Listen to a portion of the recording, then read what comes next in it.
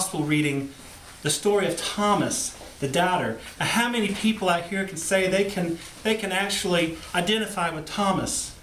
Thomas the doubter. Doubting Thomas. It's become even a catchphrase in our culture. He's a doubting Thomas. He's a person who does not believe unless he sees. He's a person who does not yet hold a belief without proof. How many doubting Thomases are amongst us today?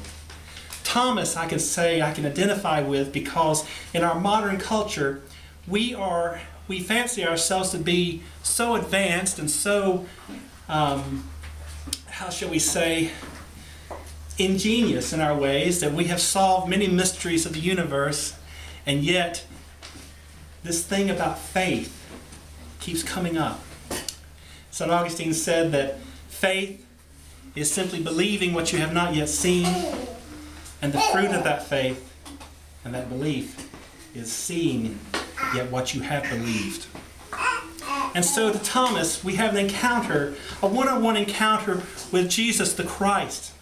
Now, if you remember, all through Lent, that we went with Christ to the cross as the disciples did. They went with Christ and they followed him to the cross through the scourgings, through the questionings in the temple.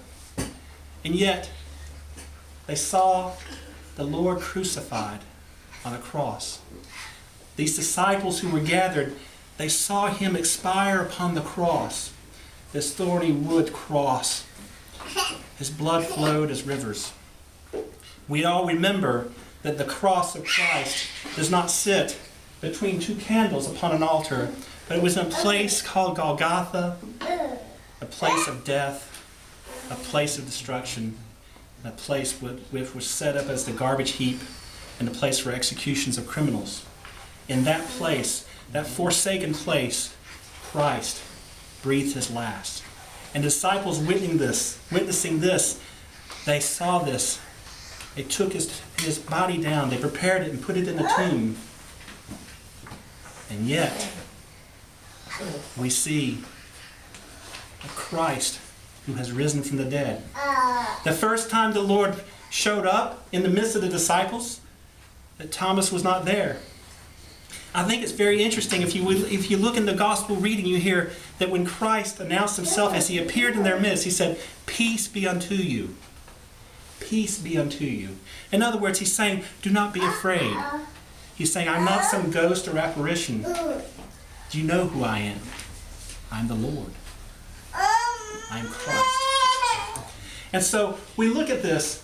Now Thomas, who was not within the hearing of this and the great witnessing of this first appearance, he came later, and the disciples said, "Thomas, the Lord was here. The Lord was here, and you weren't here to see him. Oh, that you were here." And Thomas, in that healthy, doubting spirit that Thomas had, said, "Well, I'm not going to believe it until I put my fingers into the wounds of his hand. I will not believe it until I place my hand in his side. I just shall not believe." How many of us would have probably done as Thomas had done, witnessing what he had just witnessed? I could say there would be a lot of us here. Yet, as we said in the great feast of Pascha, if we said that night in the vigil, it said hell had taken a corpse and encountered with Christ face to face. Hell had taken a corpse and then encountered God face to face.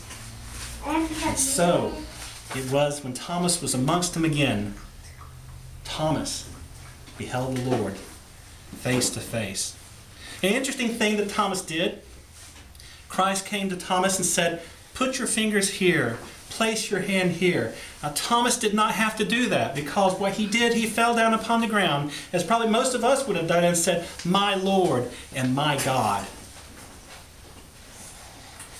How many of us have believed and not seen? How many of us have to see to believe? Every day of your walk upon the earth is the possibility of an encounter with Christ. How many have walked this walk in faith and hope that we will encounter him face to face? I tell you verily that you encounter Christ face to face in every moment that you come across a person in need. You come across a person who is hurting or in despair. You come across a person who comes to you for help. You come to Christ face to face. Will you be Thomas and say, I will not believe until I know for sure, until I see it with my own eyes? Or will you be that who believes and yet has not had to see? Every walk of faith, I'll tell you, brothers and sisters, faith is like this. The faith that is required of us as Christians is that we stand at the precipice of a cliff and we have the faith to take the next step over. This is the faith that is required. This is the faith that if we have the size of a faith of mustard seed, we find that this is what's required of us. Yet so small, yet so great. And so, like Thomas, we came face to face with Christ. And in everyday lives, we should say, my Lord and my God.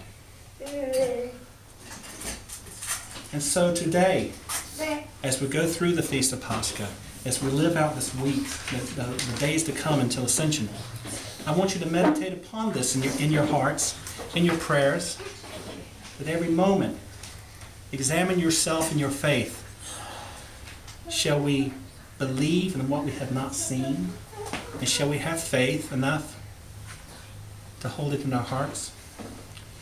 Or will we be cynical, as many are, and say that I have to see to believe? In the name of the Father, and the Son, and the Holy Spirit.